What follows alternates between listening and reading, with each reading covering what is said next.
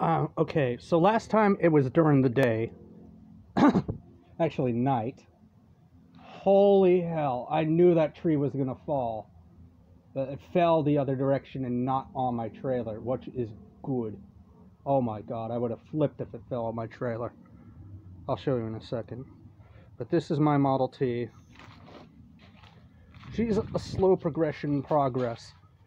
Some people don't understand that money doesn't grow on trees, and when you're poor, like me, things take longer to do.